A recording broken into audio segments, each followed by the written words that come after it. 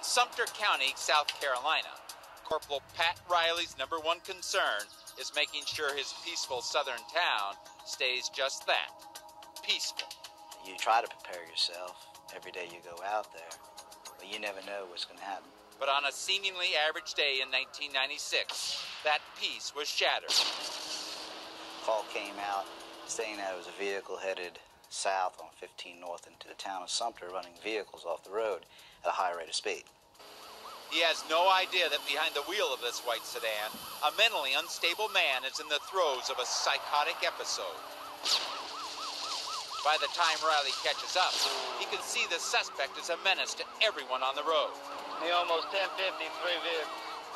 Why would anyone risk so many lives, including his own? Even the suspect seems to have no idea. Appears to be a white male. He's putting his hands up in the air like he don't know what's going on. Well, at the time we didn't know why he was driving, the speeds he was. We were traveling anywhere speeds at 100, 110 miles an hour. Corporal Riley can only watch as the suspect repeatedly veers into oncoming traffic. Over and over again, he narrowly misses head-on collisions. Affirmative, across the county line, about a half mile in. After so many brushes with death, any sane man would pull off the road. But this isn't a sane man. Another unit lays down a stop stick. The driver swerves around the spikes, but he can't hold the road. He's 1050 and he's 1050. Unbelievably, after 3 heart-stopping revolutions, the suspect regains control. Negative base back on the road. I thought it was over. I thought it was, and I was really astonished he was back on the road again. Again, the chase is on. 1010, he's got it back on the road. The driver avoids a second stop stick, but a third one takes out a tire. Units be advised, he just went through another stick. Even with a flat, this suspect madly accelerates into the town center. For a moment, it looks like Corporal Riley has lost a white vehicle.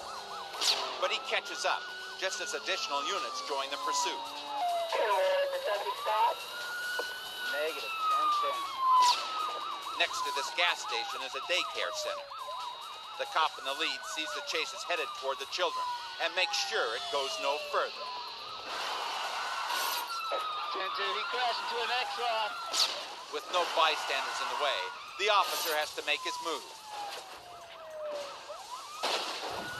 But now the whole gas station is a bomb, waiting to go off. The first priority is evacuating the terrified children.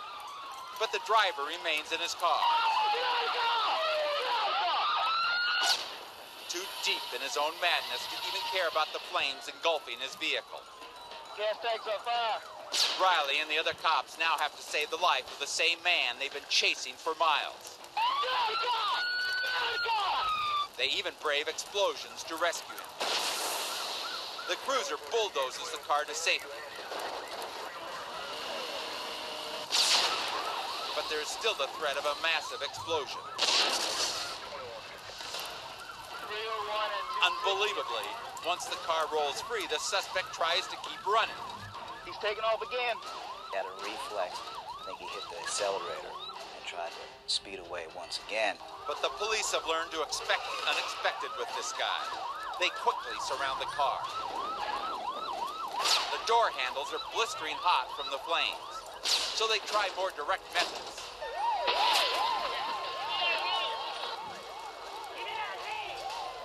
Only 100 feet away, the flaming gas pumps remind the officers they're running out of time.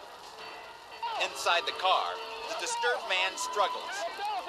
He tries to yank Riley through the shattered window.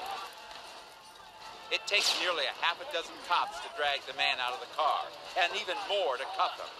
But finally, it's over. Top pursuit I've ever been in. I mean, it's the longest, most scariest. I don't want to do another one like that. Police were able to halt this madman's rampage before it claimed a life. The driver later admitted to not remembering most of the chase. But Corporal Pat Riley will never forget the terror of this day, which began with the wail of sirens and almost ended in a ball of fire.